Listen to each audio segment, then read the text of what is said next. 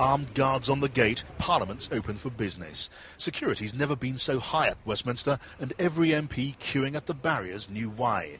Tony Blair's deputy was looking even grimmer than usual. This debate's a prelude to a new kind of war, and in the Commons, the Prime Minister had no doubt it was justified by what happened on September the 11th. He delivered his verdict of guilt. For myself and all other government ministers who have studied the full information, we have absolutely no doubt that bin Laden and his network were responsible for the attacks on the 11th of September. The Prime Minister said he was handing MPs a file of evidence, sensitive intelligence left out, but enough to show that Osama bin Laden's network was the right target, and with it the Taliban, unless even now they handed over the terrorists. Meanwhile, food and aid was on its way. The Afghan people are not our enemy, for they have our sympathy and they will have our support. Our enemy is Osama bin Laden and the al-Qaeda network, who were responsible for the events of the 11th of September. The Taliban regime must yield them up or become our enemy also. So the military and humanitarian effort were both ready. The war aims clear. The Allies were already in contact with Afghans who might eventually be placed to take over power. The response would be measured, driven by necessity and reason.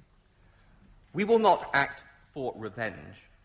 We will act because we need to, for the protection of our people and our way of life, including confidence in our economy.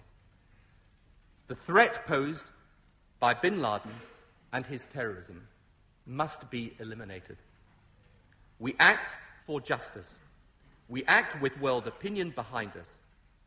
And we have an absolute determination to see justice done and this evil of mass international terrorism confronted and defeated. Then it was the new Tory leader's turn. Iain Duncan Smith had been briefed privately in his new role, and his support for the coming conflict in Afghanistan was unqualified.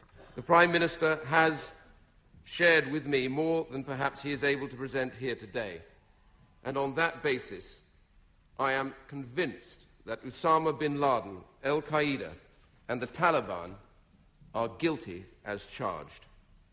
Any war against these people is a just war.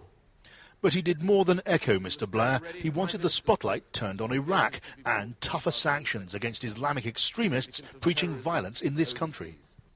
When Sheikh Omar Bakri Mohammed can claim that the Prime Minister is a legitimate target for assassination if he visits a Muslim country, and can make that statement from the safety of this country, we need to review our anti-terrorism laws as a matter of urgency.